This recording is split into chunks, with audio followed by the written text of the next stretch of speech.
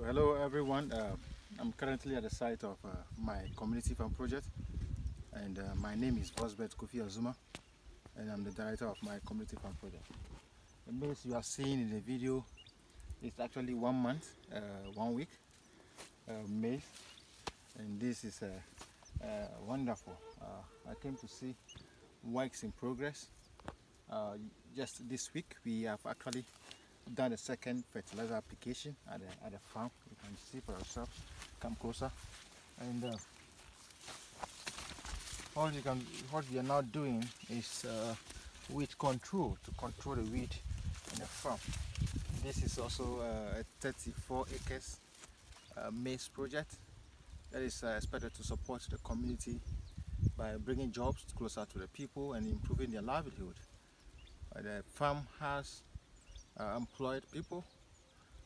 People are casual workers, some are permanent workers who are on salary.